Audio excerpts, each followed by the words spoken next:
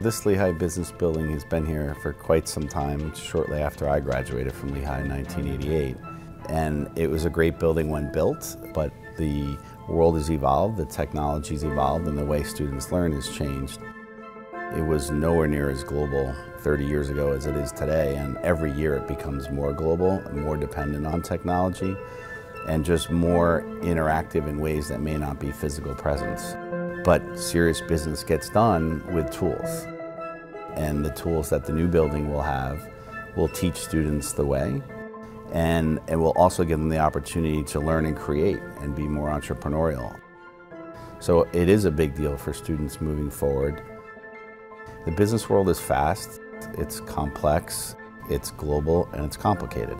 And you need to be educated in a way where you can deal with the dynamic aspects of that.